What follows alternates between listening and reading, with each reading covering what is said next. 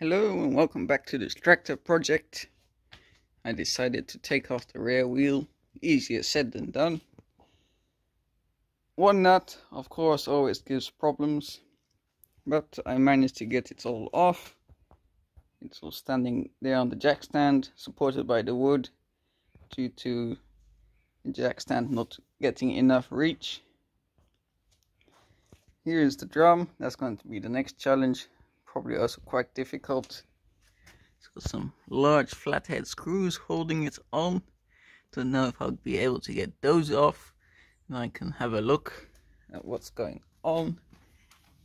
As you can see, all of that oil. So, wish me luck. But basically, it's those two screws off and it should slide off.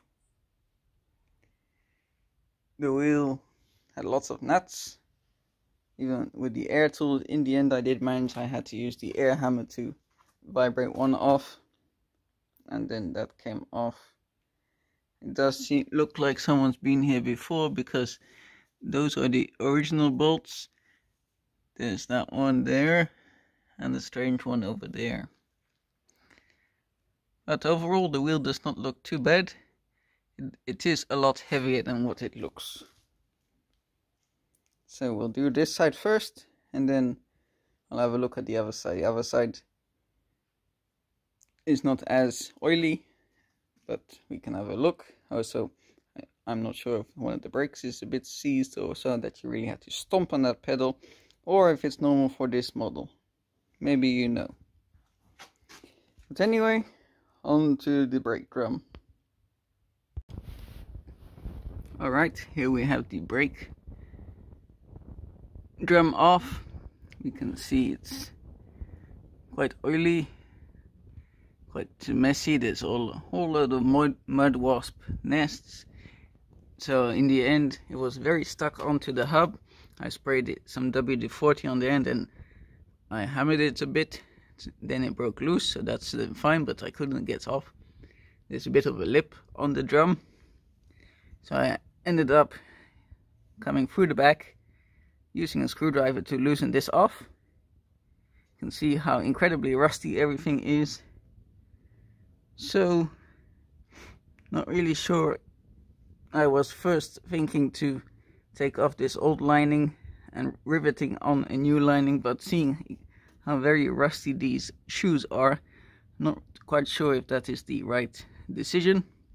You can see the springs are definitely all very rusty and they need replacing. These things, the retainers, are all rusty. That's what you get from a tractor that's been sitting for very long. And the previous owner should actually have checked the brakes and changed them before he used them, seeing as how incredibly thin the material is. And I wouldn't exactly be confident using this, so I'm glad I tackled this. So this side is very worn, the other side will be too. So all of these mud wasps and spiderweb probably came through the back of the adjuster hole, because some have a rubber bung on the back. This one does not. This one has a metal flip, but it was actually open. So that doesn't work either if it's open to keep all the dust out. So I'll have to try and loosen that off in order to turn it back, because at the moment this is seized, and the same on the other side, it's also open. Not very effective if it's open. See how very oily it is, so still need to remove all of this, remove the axle, and then we can probably replace the inner seal. The inner seal is the one that stops the oil coming out. The outer seal is only there to stop the dust from getting into the bearing, in theory, but might as well change both seals, seeing as how dusty and crusty this is. Anyway, removal. I'm looking forward to that. All this rust. So here's the actual drum. it doesn't look too bad. There's here and there still very slight lip, but should just be able to smooth this out with a little bit of fine sandpaper, and then we should be able to reuse this drum. Because one of these drums new is about 75 euros, and I want to spend as little as possible. But anyway, this is the drum. It took me also quite a challenge to get those two retaining screws out. One came not very easily, but a little bit easier with the air hammer. The other really put up a fight.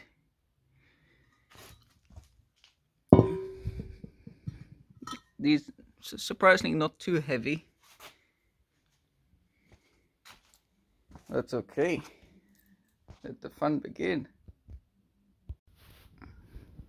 Alright, the brake shoes are off. So what I did was I removed these clips first. I think I should have done those last to help with removing the springs, but anyway, that's what I did. Then I wound the adjuster all the way in, gave the bottom shoe a whack with the hammer, as I'm replacing them anyway. That made the adjuster drop out. Then I could remove the spring that connects here. Then I got a bit of leverage to wiggle off the spring off of those. And then this piece comes off. This piece here is still fine to use, luckily. Now comes the task of removing the axle, as well as maybe first we'll clean this all off so that the dirt does not go into the axle. And you can also check that this one moves freely. This is the actuator from the brake pedal, because this can also create an impression of a stuck brake pedal or very stiff. So make sure that moves freely, and slowly but surely we're getting there.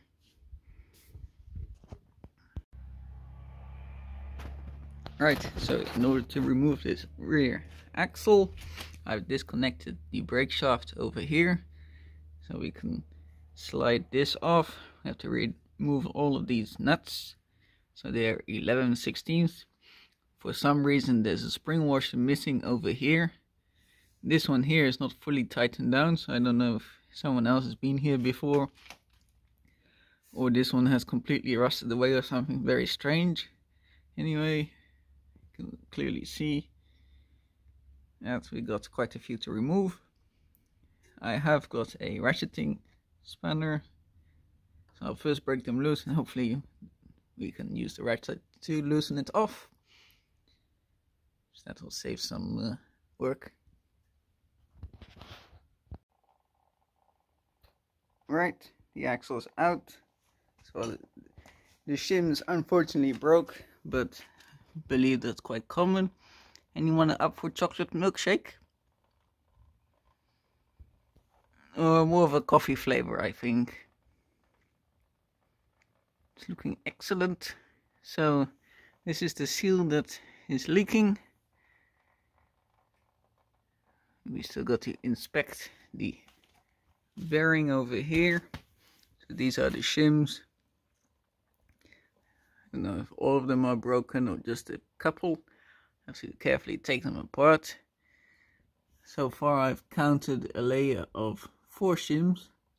So I have to see if I can find some shims again for this one and carefully extract these, remove the backing plate assembly. I also have a look at the bush where the brake pivots in. See, there is some oil in there. I don't know if that is normal. The Welch plug is at least still in there, but it looks like the Welch plug has some oil in there, so I don't know if the Welch plug is properly seated or not.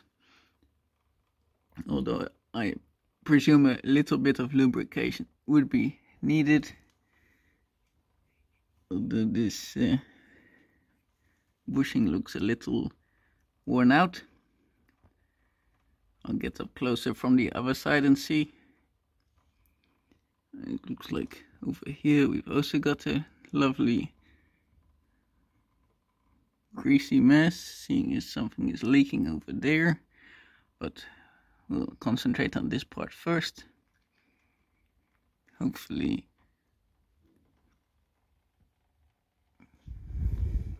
it's not too, you can see this, it's nicely streaming out of here. If we do need to replace the bushing, it's probably have to remove this axle holder or trumpet assembly. And if we do that, we'll have to drain the oil. And it will need a little bit of a bigger container than that, seeing as it's 30-liter capacity plus whatever water is in there. And perhaps it's better to remove it in any case to clean all of this oily water out. I don't know. I'll first have a look at the axle itself. I couldn't feel any play in the bearing, but who knows, you need the press to actually separate the shaft from the bearing housing, which I don't have a press.